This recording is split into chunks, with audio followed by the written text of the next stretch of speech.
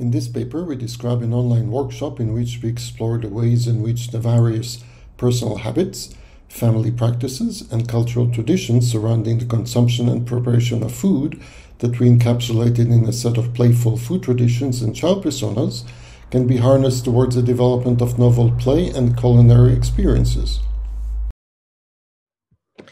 The workshop was originally planned as an in-person event, in which we could jointly experience the gustatory, olfactory, and tactile properties of the food items at hand.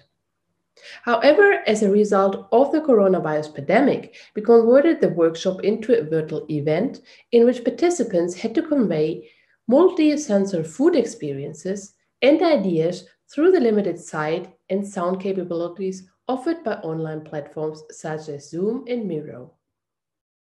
The shift to an online platform meant that all aspects of the workshop were digitally mediated. That forced participants to use every ounce of their being and their bodies performatively in ways that allowed them to convey both their ideas and the gustatory properties of their foraged food items.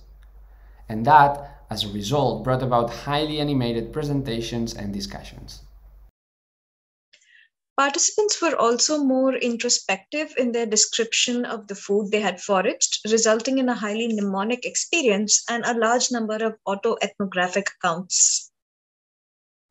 The loss of peripheral vision in Zoom, easily afforded in in-person meetings, and the spatial dominance of the current speaker over other participants meant participants sought alternative forms of action when they were the focus of attention, leading to novel experiences and observations which would not have occurred otherwise.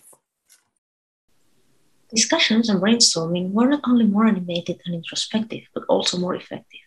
Participants were aware of Zoom's limitations and were made attuned to other participants and the need to take turns. Thus, thinking out loud was more fully allowed. Furthermore, the shift to an online platform allowed the participation of people who otherwise would not have been able to attend. The use of Miro as a shared whiteboard enabled us to share, organize, and use materials before, during, and after the workshop in ways that were not possible with the physical whiteboards we used in previous workshops. Although we did not plan to engage children in the workshop due to regulatory and logistical constraints, the virtual nature of the workshop meant the setting was distributed among multiple domestic environments, some of which also included children. Thus, 3 children partially participated in the preparation for the workshop and in the workshop itself, highlighting new opportunities for future work on remote participatory design activities. For more details on the design, methodology, and observation from the workshop, please read the paper associated with this video presentation. Thank you.